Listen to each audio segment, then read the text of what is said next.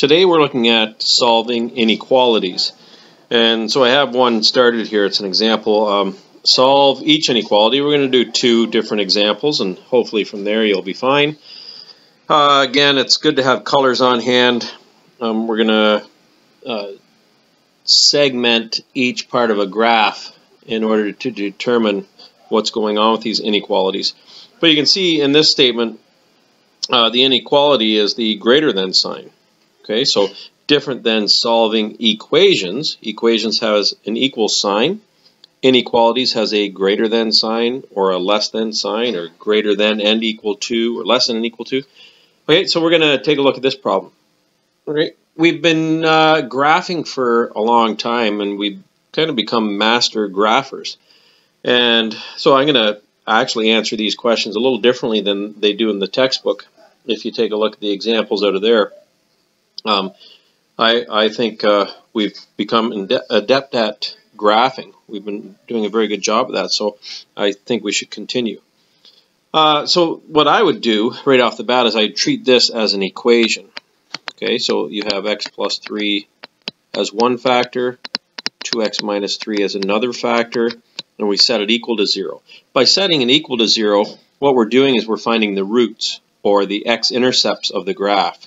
So using that 0 principle that we talked about before, we set each factor equal to 0. And solving each of these little equations, you get x equals -3 and x equals 3 over 2. What that does is it provides the x-intercepts.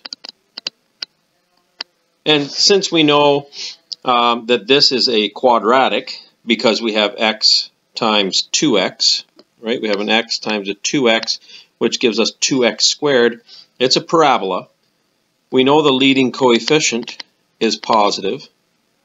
It's degree 2. The roots are order 1, obviously, because it's a parabola.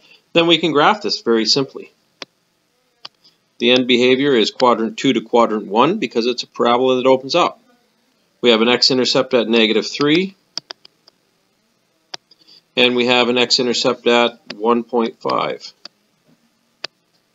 At this point, when I'm sketching the graph, I don't care about where the y-intercept is. I just want to draw a rough sketch of what the graph would look like. The only accuracy that I want is where it opens, or how it reacts in terms of the end behavior, and the x-intercepts. The x-intercepts are critical. As you can see, I changed colors here. Now I'm dealing with red. I'm highlighting that greater than sign in the equation at the beginning. So it's basically saying, where is this function? Where is this function greater than 0? Well, this is the line 0, right? That's the 0 line. So where is this function greater than 0? Well, it's greater than 0. I'll change to blue now and highlight the areas where this graph is in fact greater than 0. Okay? Below the x-axis, the graph is negative. Above the x-axis, the graph is positive. So the solution to this question is this function is greater than 0 for all values of x less than -3, and for all values of x greater than 3/2. Now, we don't use an equal sign in our inequality because the equal sign says where is it on the x-axis, right? And the question doesn't have an equal sign in it, so therefore we're done. That's it. Very simple. I just drew a line on there, so I'm going to erase that line. I'm trying to move the graph over here. Let me try that again. There we go, with success. All right, next example. In this example, we have a cubic polynomial.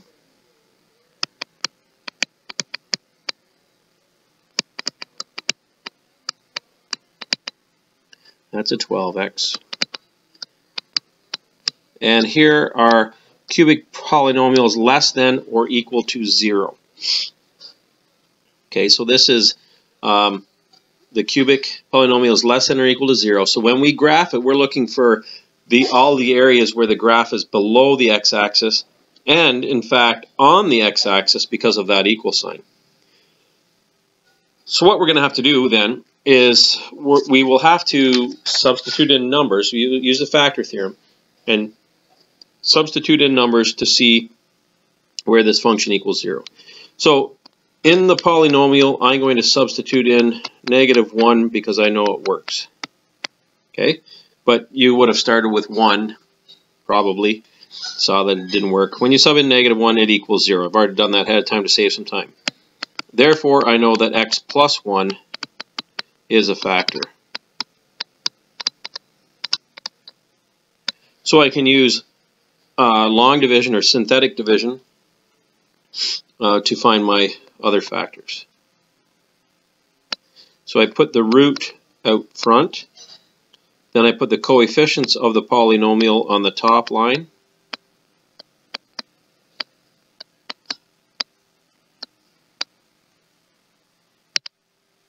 okay, I always carry the first number. So I carry the -2, and I always multiply by the root. I'm multiplying by -1 in this case, because that's the root. -2 times -1 is +2. And then I add. So add vertically, -6 plus 2 is -4. Multiply again by -1, so I get 4. And add, I get 16. Multiply by -1 again, I get -16. And add, and I get 0 remainder, which we've talked about having 0 remainder is a must. I've taken a cubic polynomial and I divide it by x plus 1, so therefore this other factor down here is quadratic.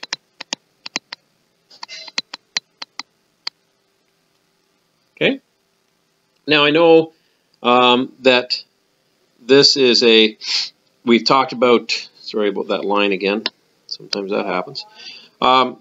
We talked about how this quadratic is non-monic because it has that -2 out in front.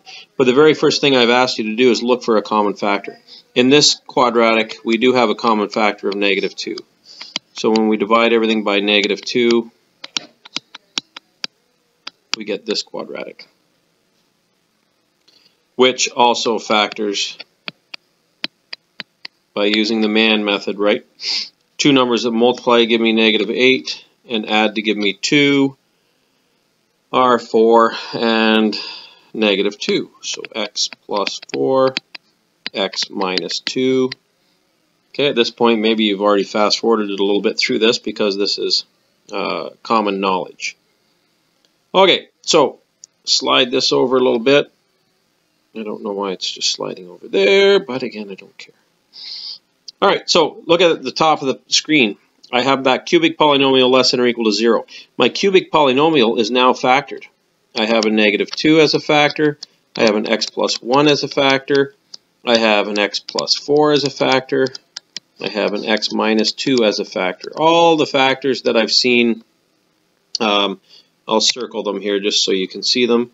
I have an x plus 1 factor. I have a -2 factor. I have an x plus 4 factor. And I have an x minus 2 factor. And the polynomial now has changed into all the factors, and now we're talking about less than 0.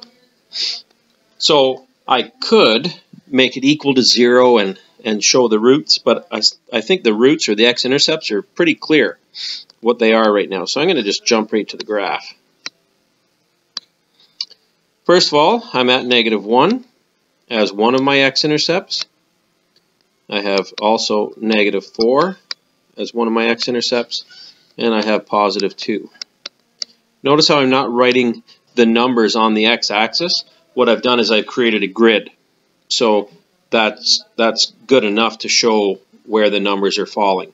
If I didn't create a grid on there, then I'd have to label it with numbers. So either way. This is a cubic. Leading coefficient is negative because of that -2 out in front. all of my x's are positive, and they multiply to be x cubed, but then you're multiplying by that leading coefficient of negative 2. The end behavior then, we know the end behavior of a cubic typically extends up straight like a line from left to right, so this one's going to extend down from left to right, much like a line with a negative slope. So it's going from quadrant 2 to quadrant 4. Right? So I'm going to start up in quadrant 2. All of my factors have order 1, so all of my roots are order 1. So I'm just coming down through. Again, I don't care where the y-intercept is. What I'm more concerned with is above and below the x-axis. Okay, so I'm going to highlight my inequality again for you. We're talking about less than, and we're talking about equal to 0, right? So we're talking about the x-axis and below. So where does this graph land on the x-axis? Well, it lands on the x-axis at these 3 x-intercepts. Where does it fall below the x-axis? Where is it negative? Right in here and right down here. Sorry about the scribble. Everything in blue. So what is the solution? Well, the arm on the right is easy. It's x is greater than 2. Okay? This other one, it's in between 2 x-intercepts, and therefore we can write it as a compound inequality. We've talked about those before. X is between negative 4 and negative 1. So this says x is greater than negative 4, x is less than negative 1. Now, because of the equal sign in the beginning of the inequality, all of these inequalities have equal signs in them all the way, all 3 of these. Okay? The other thing I should have discussed in the first example is we could use bracket notation for these intervals, right? So this one on the left here, I could use square brackets and just say it's between negative 4 and negative 1. Remember, the square brackets tell me that it is equal to. And this one over here, it's equal to 2, so I'm using a square bracket. And where does it end? Well, it ends at positive infinity. Infinity doesn't have an end, so you always use a round bracket to show infinity.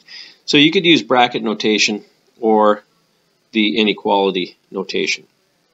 I think at this point you should be fairly well off and able to do the questions that I have ready for you.